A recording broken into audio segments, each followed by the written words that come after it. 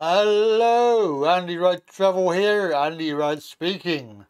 Now, I made this video on my last trip back from Thailand. Not too positive that the video quality is quite dark because it was quite dark in the plane.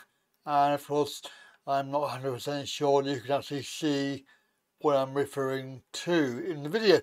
But I'm hopeful that this is a good tip, travel tip. It's on the 777-300 series. It's a secret button. For those people who find getting out of seats very difficult, especially on the aisle, they are a pain in the backside.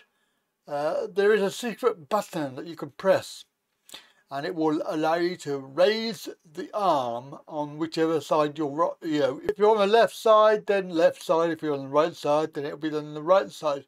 But it allows you to give you full access to the seat and the aisle without having to climb over the arm.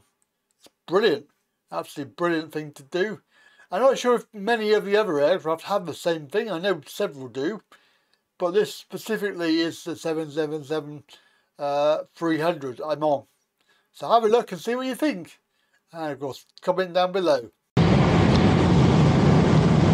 One of the things that probably not been told on the 777, this is the 777-300 model, is the armrest.